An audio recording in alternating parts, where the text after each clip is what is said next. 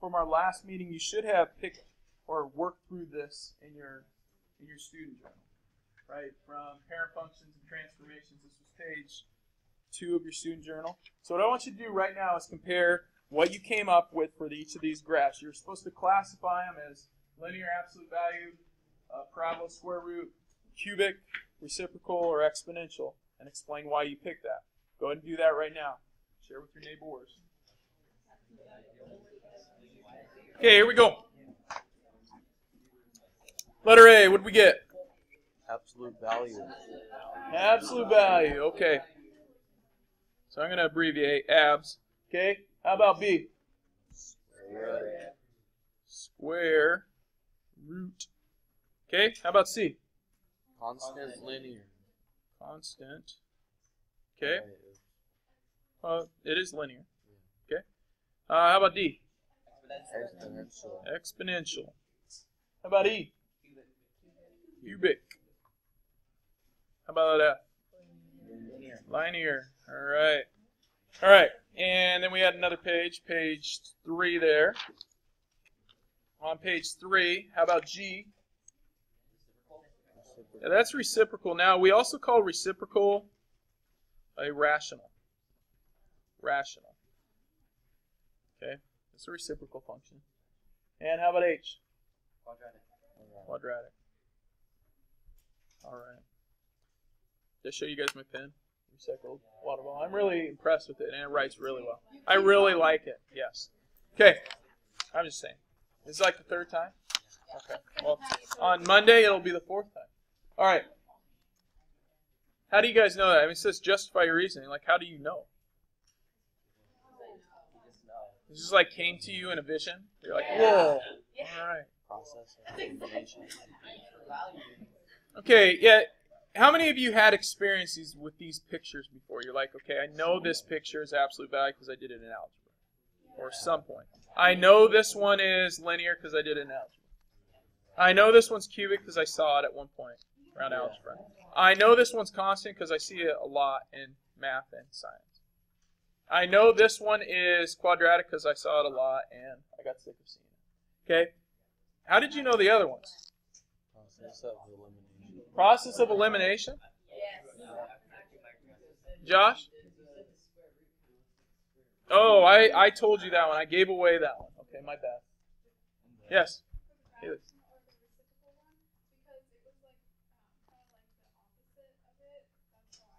So it looks kind of like a fraction. There's a top and a bottom. Okay, good. All right. Emma.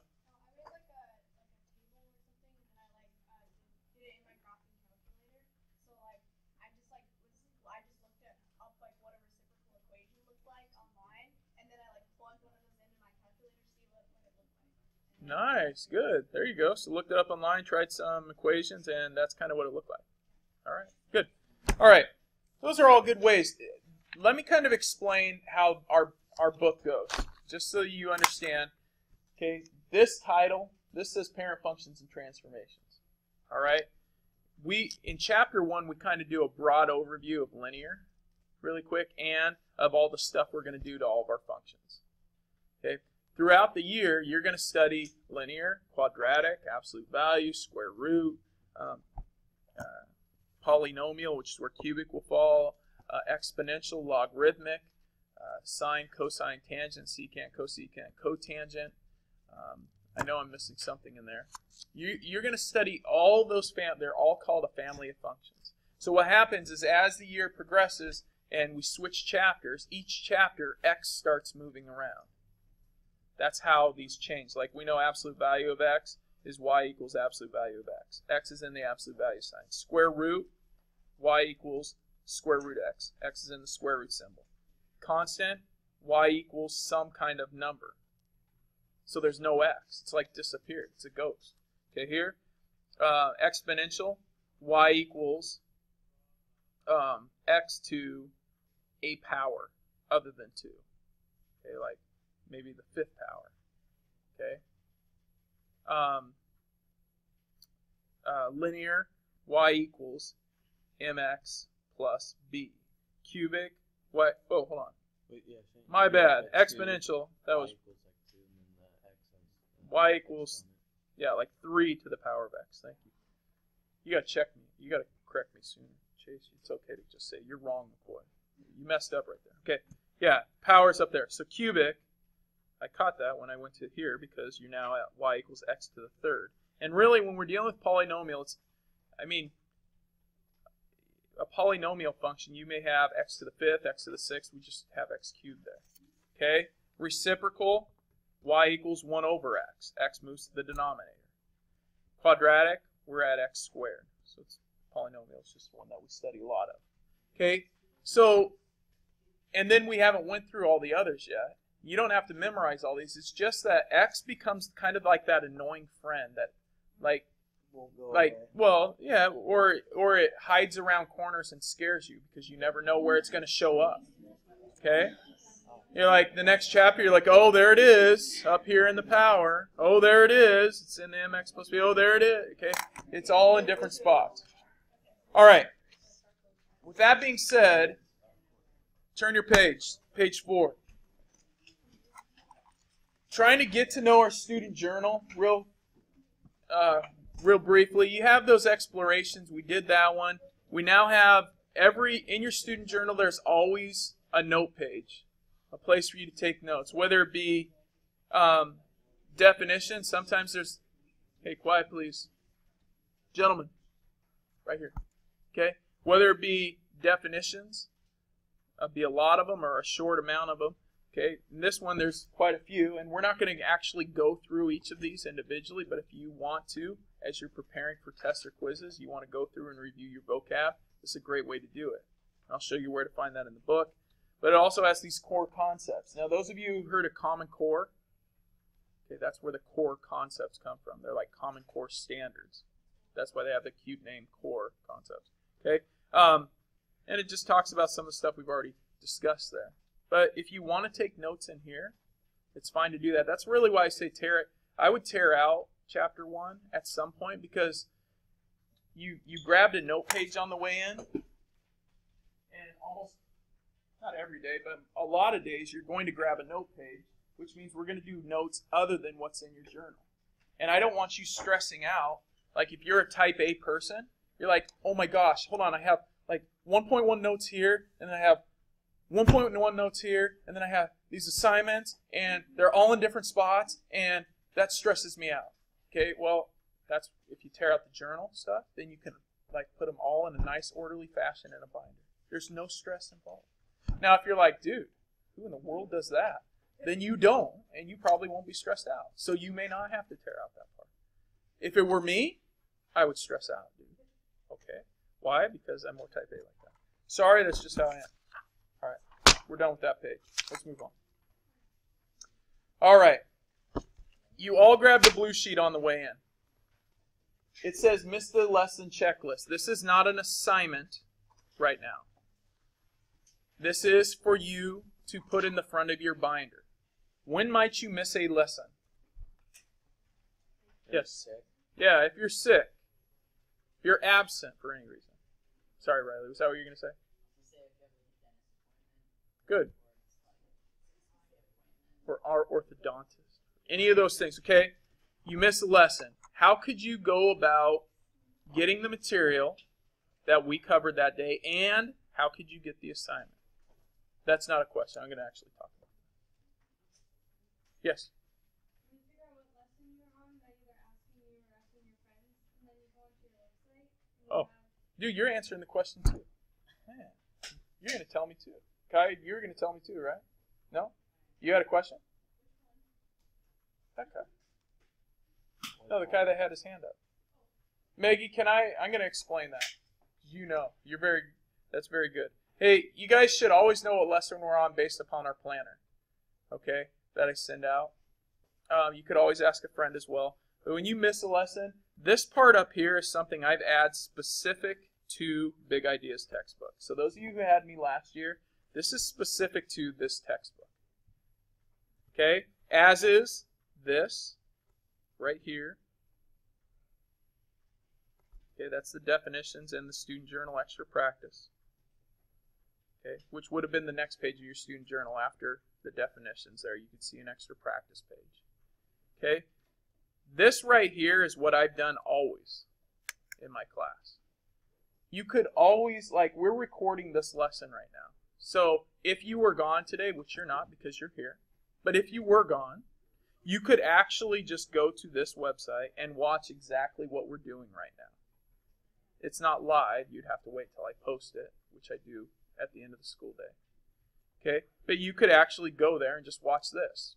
Do you have to do this up here? I'm never checking this. This is for your benefit. If it helps you, great, do that. If you're like, McCoy annoys me, I cannot follow along, I need to do this, that's fine, then do that. I hope that's not me. Hopefully you say something like, you annoy me. Can I? In a nice way. All right? And you could do these. If it just helps for you to follow along with what we're doing in class, on the video lesson, pausing and stuff, just do that. That's fine. Go through, go to the website, click on today's in-class video lesson, and you're good. Okay?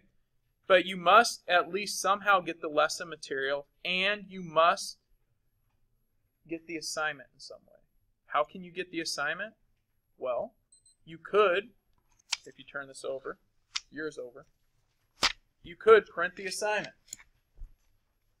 at home. I attach all of your assignments. If they're worksheets, I attach them online. How do you do that? Well, you have to log into Skyward. You go to your grade book. You click on your grade for this class. This person had a good grade. You click on that grade. That will pull up all your assignments. You click on the desired assignment. Usually it'll be the last assignment. I just picked a random assignment. So click on that assignment with the little paper clip. There's a paper clip there. Okay. When you click on it, it opens this up. You click on the paper clip and it'll pop up a PDF of the assignment. And right under it, it tells you what we have to do. So sometimes I've had various students make it to various parts of this. They're like, hey, McCoy, I got the assignment. What do we have to do? It's like listed right under where you click. It tells you what you're doing. Or the reason I have you do this, because when you're gone, I like that you're responsible and you email and you're like, McCoy, I was gone today. What did we do? Okay? If every student that misses a day does that, that's too many emails for me to reply to. This is how you get that info. It's not that I don't appreciate you being proactive. It's just I'm not going to always be able to reply to those. Okay? I want you to be able to figure out how to do that. Here's how you do it. I will commit to having all of our assignments attached. Okay? If you're like, my printer doesn't work, I don't have internet, I can't do that, then you go to the extra copies bin. And Aaron, where's the extra copies bin? Yeah, how'd you know? Because I'm right there. Yeah, it says like extra copies right there. Okay. So it's on the counter in here, right? You go to the extra copies bin and you grab the assignment. It is usually the back assignment. You don't have to like take all the papers out and fling them all over and go, oh, it's right here, and then shove them all back in like you do your backpack. Just pick the back assignment and you say, are there any special instructions here, McCoy? And I go, yeah, you have to do this. Okay? Good? Any questions? Okay, explain to your neighbor exactly what I just said on what you do if you miss a lesson. So you can either go online and get it off Skyward, or you click there and it just... So, I think it was my daughter. Okay. So, one of your assignments, you'll have 2 assignments today. One I'll give you towards the end of class. The other assignment is to go online to Skyward and print the assignment today that says, print me. Like the actual assignment title, when you like look down the assignments, it'll say 1.1, print me. Now, it usually won't be that clear. It'll actually have a title. But this one I'm trying to make clear. This is what I want you to print. Print me. And then make sure you read this, because I'm going to tell you to do some goofy stuff in the details. So read the details. It might be like, hey, draw butterflies and roses all over your paper. Okay? Or stick out your tongue at your paper. But I couldn't see that, so that wouldn't make sense. I don't know. Put a big star in the middle of your paper. Yes? No, it'll be one thing. I'm not writing a journal for you. I just want to know that you're referencing that. Okay? So that's one of your assignments. If you don't have internet at home, you'll have to pick it up on Monday morning from me in the classroom. Okay, very good. Moving on. Need you to log into Big Ideas. Big Ideas Math on your Chromebook. So go to your Chromebook there. Open up a tag. Type in clever.lk or clever.com/in/LK Stevens. So right there. Okay, or you can just go to the bookmark thing. But if you're at home, you have to type it. All right, or you go to my website and hit select. It's on my webpage. Okay, and that should bring you to your login page, which I've got open right there. And once you're in there, if you click on the Big Ideas Math icon, that's going to bring you to your home page. Now, my home page looks a little different than yours. You look like you have more icons because you do. You're cooler than me, I guess, and the way that they structure them. But mine scroll across the page, so I feel pretty neato. I can scroll like that. Wait, is it our email? Is that our username? Your username is 6-digit ID, and then so when you're to this page, or when you get to the login, your username was your 6-digit ID, and then usually it was your birthday. So like if it was May 5th. Or May 3rd, it would be 5/3/2001. No exclamation. Okay. How many are at this page right now? Okay, very good. While you guys are doing that, I am going to go to my website.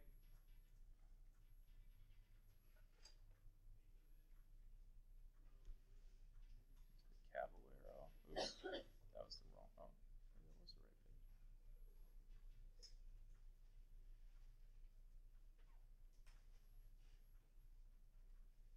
Hey. Why was your name St. Patrick McCoy with the login? Because it just is. I don't know why they do silly things like that. Okay, and we go to teacher pages. If you want to go to my website and just watch the video lesson, you can do that. And the website is down there. Okay, you'd select Advanced Algebra, you'd select Chapter 1, and you would, right here, above where it says Virtual Nerd, today, after today, it'll say In-Class Video Lesson. You'd select that link. You could watch what we're watching or doing right now. Okay, and then all the examples and monitor progresses I'm about to show you in the textbook are also listed right here. Okay, so once you're in here, I need you to select on Student Dynamic eBook app, or eBook.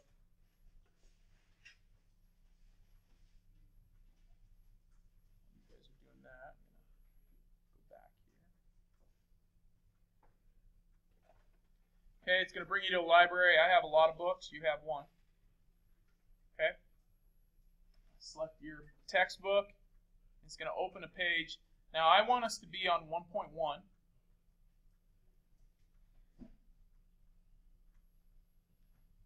So, the beginning of 1.1 was on page 3. And page 3 actually showed the exploration. So, I'm going to go back to page 3 real quick. Okay, we did the exploration already, same thing that was in your student journal. Okay, page 4 is where our examples start. Now, if you miss a day, remember on this sheet, this top part, switch to that here. Okay, this top part here, this is what I'm about to go through. You're going to read through example 1, you're going to study the solutions, you check, or you try the extra examples next to example 1, and then do the monitor progress. And then you do that for all of those examples. That's how you can use the online textbook. So if you're looking at your ebook again, here's our core concepts, here's our definitions in bold highlighted that you can define, and here's example 1. And notice in example 1, you have these different problems you can read through. It says identify the function family to which f belongs. Compare the graph of f to the graph of the parent function. If you click on tutorial, so you have to go down here and hit the arrow. You click on tutorial, it's going to actually show you a quick video of something just like that. Okay.